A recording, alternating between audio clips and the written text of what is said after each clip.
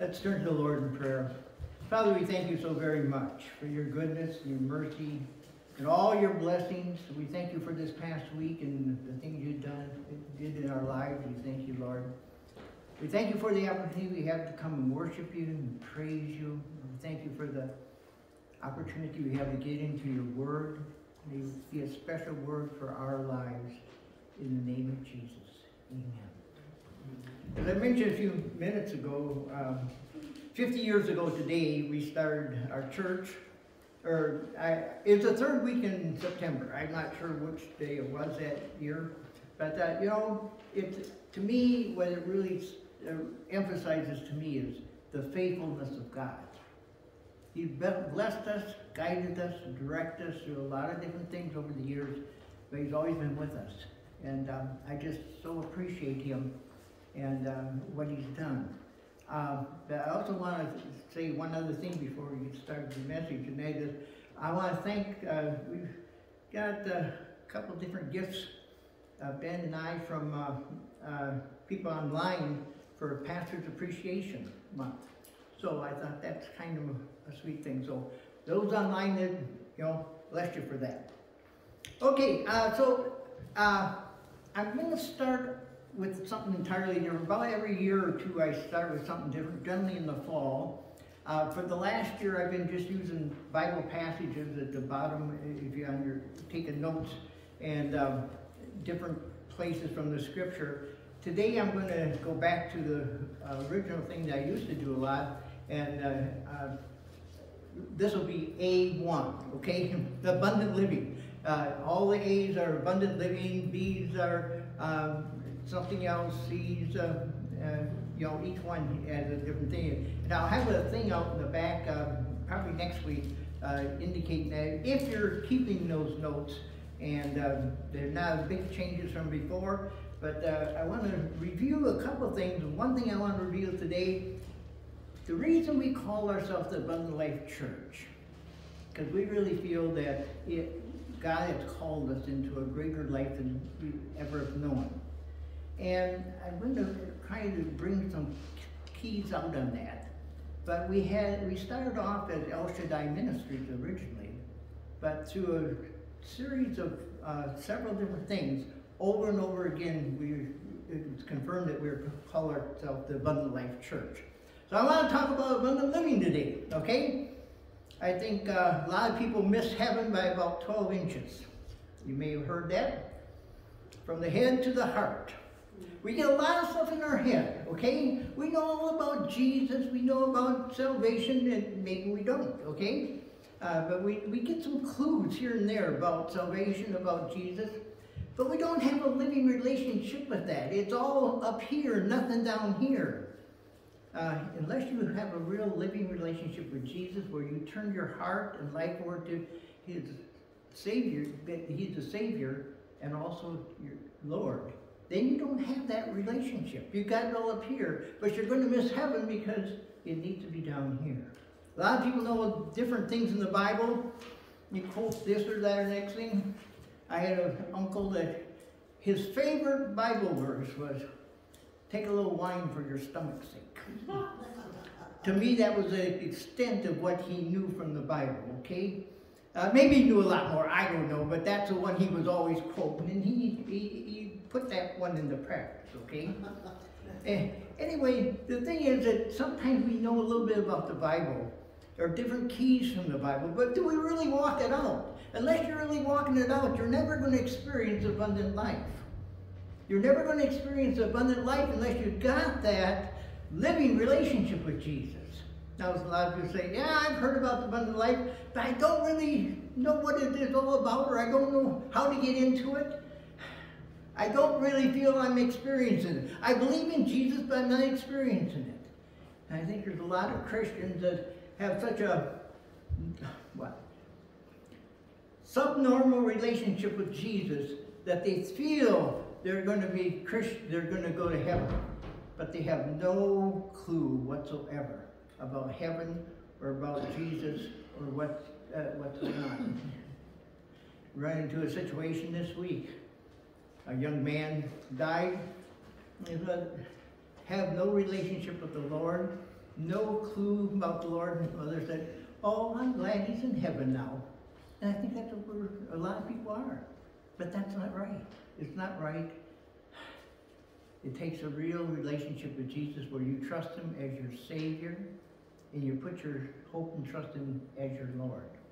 So I'm going to give several different things today. Number one, if you have a bulletin, the outline. Number one is simply this, something I've said over and over. Living for Jesus is the greatest life possible. John 10:10 that we had up on the board a few minutes ago. And I'm going to give it from the ESV translation. I came that they may have life and have it abundantly. King James says more abundantly. I think the Greek word there is kind of interesting. Periosis. I hope I got that pronounced right. It means an extraordinary, full, and overflowing life. Now, having said all that, New Living Translation says a rich and satisfying life. Is that what you consider your life living for Jesus Christ? That it's extraordinary, it's full, it's overflowing, it's rich, and it's satisfying. If not, then I think we need to ask ourselves, what is wrong? Jesus said, I came to give you life and have it abundantly. Now, Jesus doesn't lie. Now, if he said that, that's what he came to bring us. So if we're not experiencing, I think it's not the problem of Jesus, it's the problem of us. Why aren't we really walking that up? This is our inheritance as a child of God. We need to claim it and expect it. But so many of us are living so far underneath it and thinking that's normal. That's not normal. Jesus wants so much more for our life. And if we're not experiencing it, we need to look at our own hearts and wonder why. I'll give you another verse here. Number 2 is, God has wonderful things planned for you. Jeremiah 29:2. I know the plans I have for you. They are plans for good and not for disaster, to give you a future and a hope. I know the plans I have for you are good, God says. Our Heavenly Father loves us so much. And as a father, he wants good things for us. Any father that is really a real father wants good things for his children. That's why so many fathers go off to war to protect their kids, or go off to work day after day after day, that their kids will have something better than what they had. The thing is that our Heavenly Father is much like that. He has good things for us. But so many times, we feel so unworthy and so full of condemnation that we don't experience it or don't expect it or are really surprised when God has something good for us. I think God wants to destroy that condemnation in us and that unworthiness. Because once we become a child of God, once we've turned our lives over to Jesus Christ, once we've said, Jesus, be my Savior and Lord, then the Bible says we become his children. We aren't automatically his children. We are only his children when we accept Jesus Christ as our Savior and our Lord. Okay, but once we've done that, then because he's such a good Father, he wants to bless us. But so many people get under that old condemnation, that old guilt trip, when really, if you've accepted Jesus as your Savior and Lord, he's forgiven you for your sins. That's what a Savior means. He saved us from our sins. We're all sinners. We're raised that way. And because we're sinners, we can't enter heaven because God's a perfect God. So he had to do something, and there's no amount of work, good works that we can do to get into heaven. The only way we can get to heaven is by death because of our sins. And Jesus died for us on that cross so we don't have to die.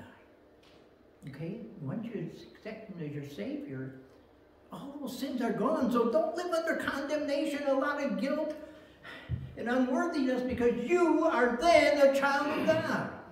And a lot of people are robbed of the abundant life because of the guilt and condemnation that they have when that's all been forgiven once you've asked Jesus into your heart and turned your life over to him. Point number 3 is simply this.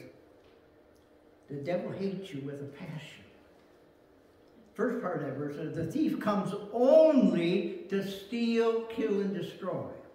Underline that only. He only comes to steal, kill, and destroy. The Greek word there for steal is klepto.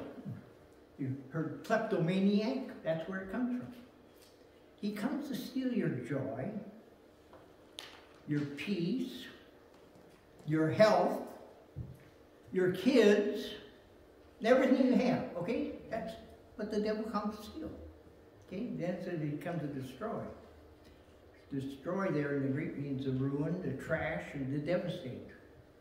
He wants to destroy your reputation, your dreams, your marriage, your integrity. So the devil comes to steal, kill, and destroy. Now, I used to say that's the biggest reason why we don't have the abundant life. And that's a real important reason, but there's more to it. Let me just say this. If the devil can talk 1/3 the angels out of heaven, which the Bible said he did, he can surely talk you into hell. Okay? So a lot of people say, oh, the devil don't bother me, I don't bother him, he don't bother me. No, he probably got you already, so he don't have to bother you. So one of the biggest reasons we don't experience an abundant life is the enemy, the devil, Satan himself, comes to steal that from us.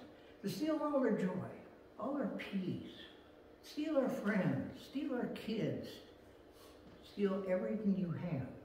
Destroy your reputation, destroy everything you have. So, but that's not all. A lot of people don't have the abundant life because of something entirely different. Point number 4, our sinful nature sabotages our walk with God. I used to blame everything on the devil. He has a real hand in it, but a lot of times it's our own sinful nature that really hinders us from experiencing abundant life. Galatians, the 5th chapter. When you follow the desires, this is 5 verse 19, when you follow the desires of your sinful nature, the results are very clear. Sexual immorality, impurity, lustful pleasures, idolatry, sorcery, hostility, quarreling, jealousy, outbursts of anger, selfish ambition, dissensions, division, envy, drunkenness, wild parties, and other sins like these. Let me tell you again, as I have before, that anyone living this sort of life will not inherit the kingdom of God. Okay? Now, if that sums up your life, then you're not part of the kingdom of God, no matter what you're doing. Okay? Then just go back to there. These are part of your sinful nature. Sexual immorality, impurity, lustful pleasures, idolatry. Oh, none of us have idolatry. Yeah, many of us do. If something is more important in your life than Jesus Christ, then that's an idol. Sorcery, that includes all the occult, witchcraft, all that sort of stuff. Hostility, quarreling. Some people just love to quarrel. Okay? Jealousy. Some people are jealous of everything and everybody around them. Outburst of anger. Selfish ambition. None of us have selfish ambition, I know. You have to let that apply. Division. Dissension. Envy. Drunkenness. Wild parties. Now it says very clear. Anybody involved in all that stuff, you don't have part of the kingdom of God. In other words, you're not going to heaven when you die. So it's not just the devil out to get and rob you of the abundant life that God has for us. It's our own sinful nature inside us. There's desires and things in our life that need to change, need to die. We need to die to, destroy in our own self, and that we don't just rebuke the devil on. We say, I'm going to die to that. I am not going to do this anymore. and you come back and do it again, you say, God, help me. That's where it comes about, where we need to really cry out, God, help me see victory in this sinful nature of me. I got a kick out of a pastor I was listening to yesterday. Boy, he was an old guy. And he said, you know what?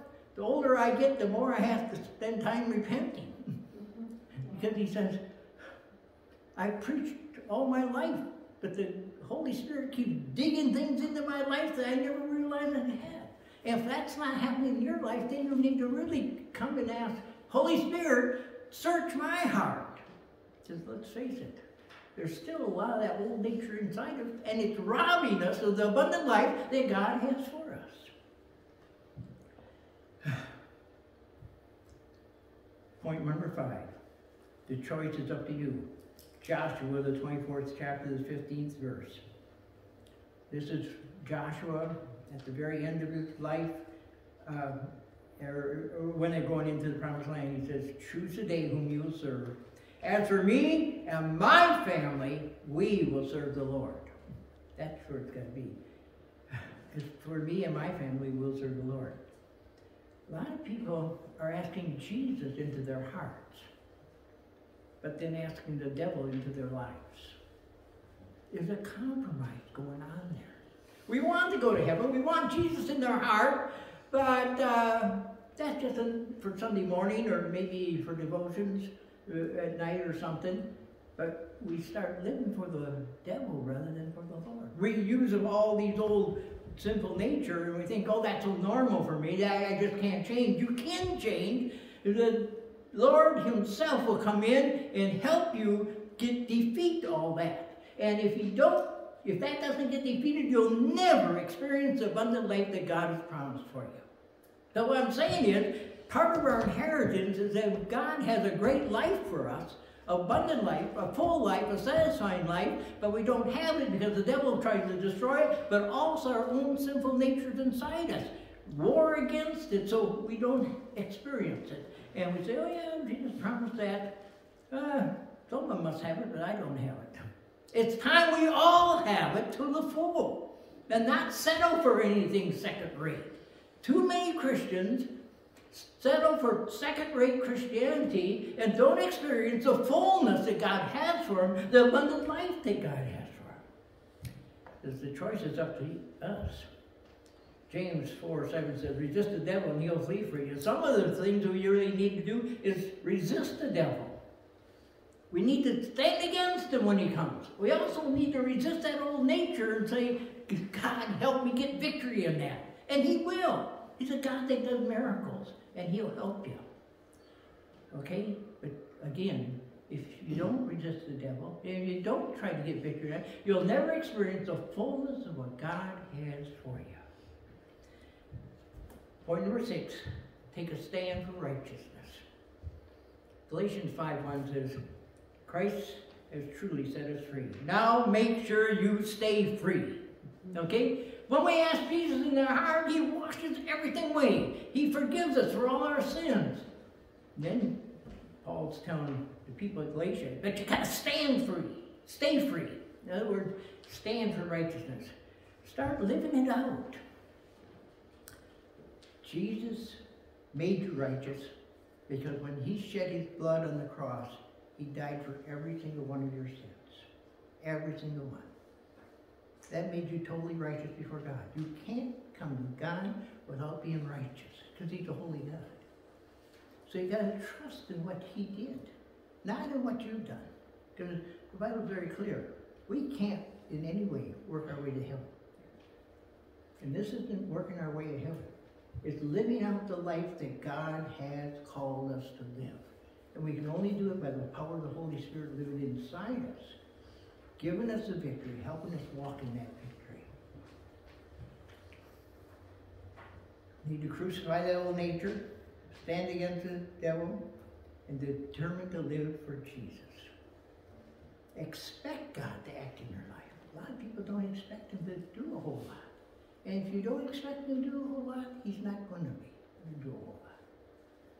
Point number 7 is simply this. Jesus does want to bless you.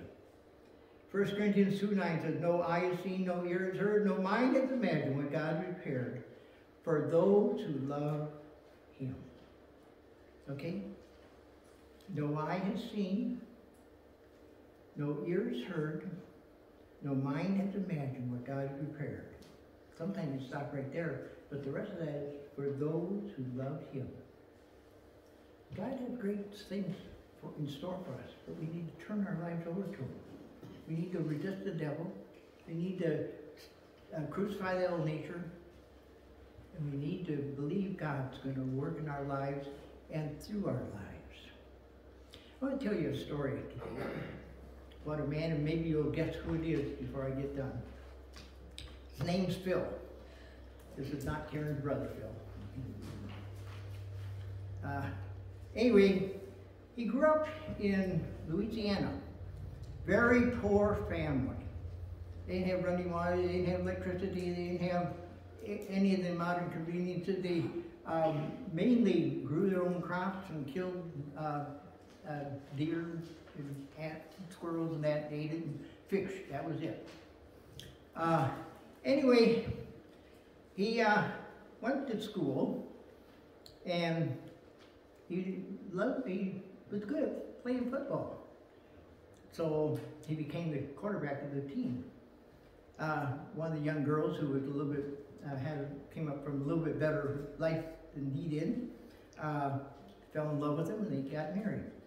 He got a football scholarship to college, and went to college, became a teacher, and while he was teaching, he got in the wrong crowd and started drinking pretty bad. Became quite an alcoholic, to the point where his wife moved out on him with the kids. That she just couldn't take it. He bought a bar, and thinking that he drank all the time anyway, he'd be at the bar. Anyway, long story short, he finally became a Christian. He realized that he needed Jesus. Totally changed his life. Now, the first couple of years at college, he was a college quarterback. The third year of college, he decided he didn't want to play football anymore. So his backup came in, and he took over for the football. And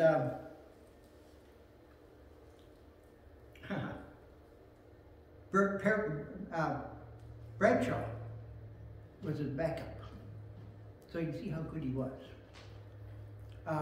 He was off, but the thing is that because he didn't know the Lord and didn't want to have anything to do with the Lord, his life spiraled down, down, down. And it wasn't until he became a Christian that he became on-fire Christian. Probably most of you know him. Some of you are already smiling out there. You know who he is.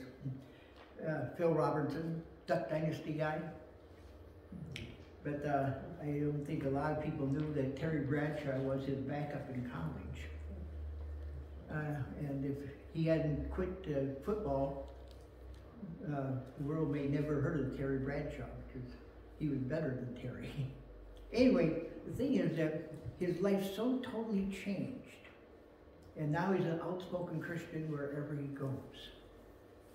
The same thing with you and every one of you. Some of you lived some of those lives.